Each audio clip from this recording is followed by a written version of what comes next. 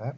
The other thing to try tonight is some remove methods. Okay, some remove methods. Here's an integer array list. Okay, now there is a remove method in the ArrayList class, which we'll use, but we're going to put that remove call inside a method.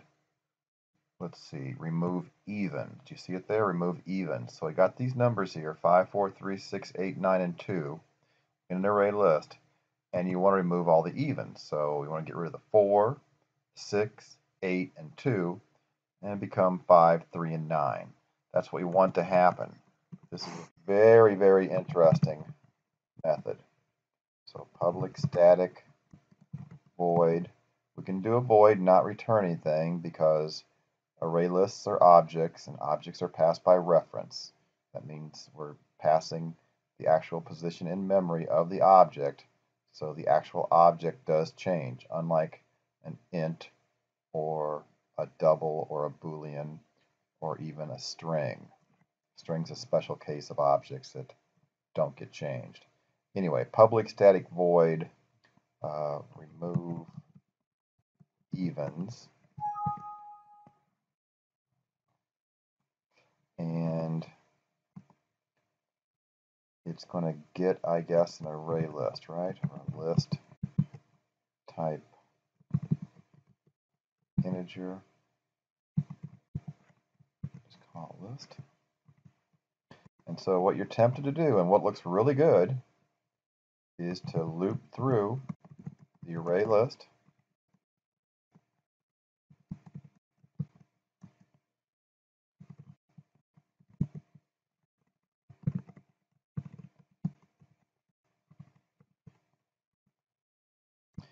And say if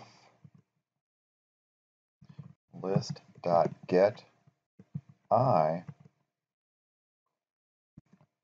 modulus 2 is 0, then remove that. And this looks really good.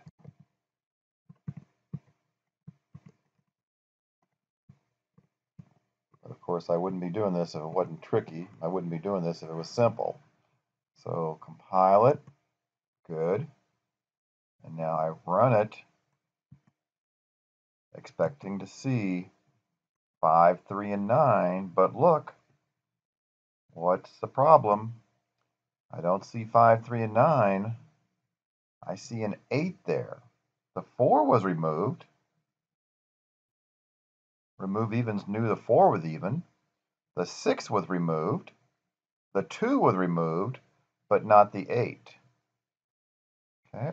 Well, what happens here is when I in the loop is 0, it checks the 5. Is 5 even? No, it's not. Keep on going. Then it checks the 4. Is 4 even? So when I is 1, it checks the 4. And it removes position 1. Now what happens? All these values to the right of 4 get shifted to the left. The 3 goes to position 1. So I goes to 2. It never checks the 3. It does check the 6. And it removes it. So when I is 2, 6 is where the 3 was. You follow me? And the 8 gets shifted over to the left to 2.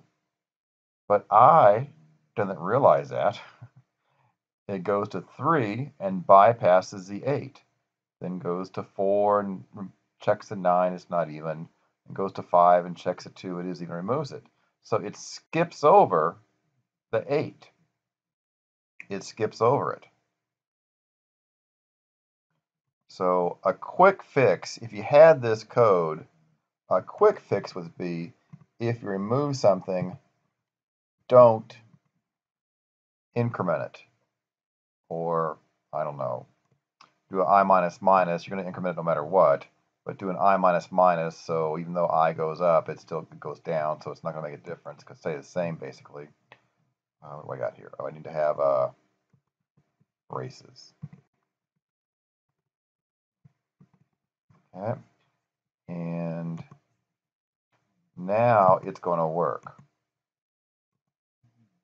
Okay, so you have to be aware of this. The remove method's very tricky, and therefore it's always on the AP exam. One year we may have to write it, and the next year they may ask us a multiple choice question about it. But it's going to be on the AP exam. Now, a much better way to do this is with a while loop. Check out the while loop here. If I go int I equals 0, while I less than list.size,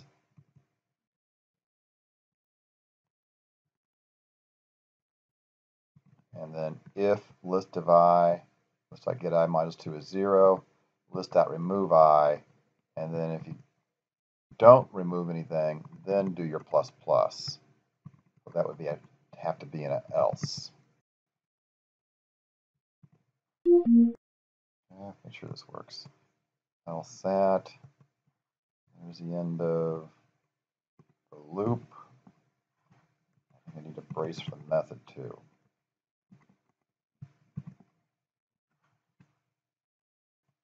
Compile, good.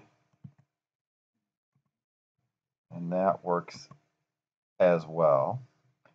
Another good way to do it, again, the while loop is very nice. If this is the question on your AP exam, the AP reader, the guy grading, the teacher grading your exam, she may have this solution next to her, and she may have a solution that's a little bit different. A backwards while loop works just as well. And it's really nice and short. Let's see, list dot size minus 1, I bigger than equal to 0, I minus minus. Okay. Think about this way. This works just as nice. And it's probably the shortest way to do it. So it's the favorite way to do it probably among programmers. A remove method going backwards in a for loop. From the last position down to 0, because the shifting is going with the movement of I. I is going with the shift, not against the grain, so to speak. So I would run this. It also works. So the while loop with the if-else inside works great, and a backwards for loop works great. But when you go forwards with a for loop, you have to be really careful, and I just would not recommend doing that. Okay, so this is good stuff for our next quiz. All this stuff in the video is the array stuff, which we didn't catch in our last quiz, and I was nice grading it, and then this array list remove method. Okay, so very good stuff.